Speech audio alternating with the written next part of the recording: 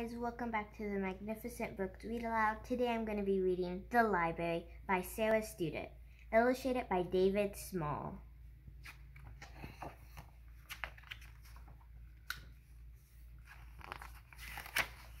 The Library.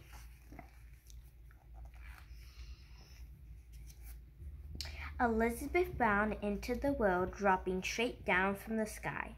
Elizabeth Brown entered the world skinny, nearsighted, and shy.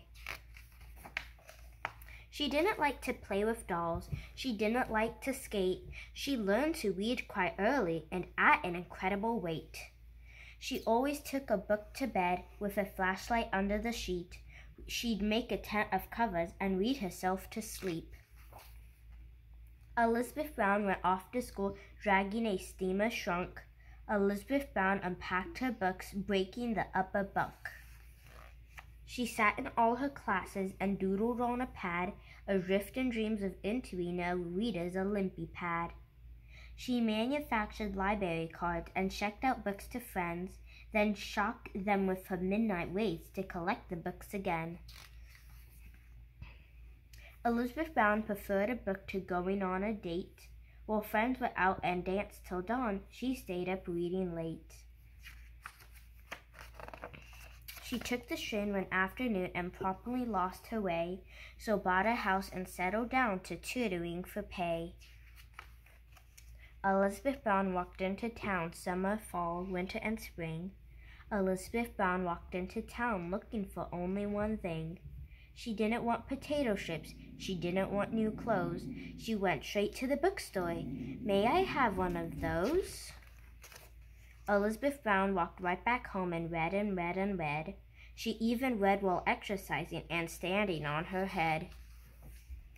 She made a list of groceries and tucked it in her book, then lost a list among the foods and left with nothing to cook. She read about Greek goddesses while vacuuming the floor, attending only to her book. She'd walk into a door. Books were piled on top of shelves and spread across the floor. Her shelves began to fall apart as she read more and more. Big books made very solid stacks on which teacups could rest.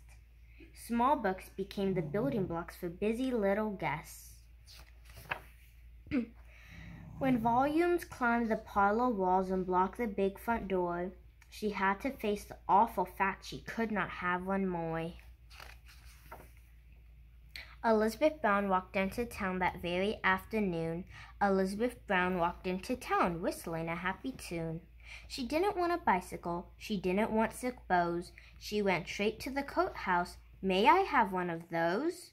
The form was for donations. She quickly wrote this line: I, E. Brown, give to the town all that was ever mine.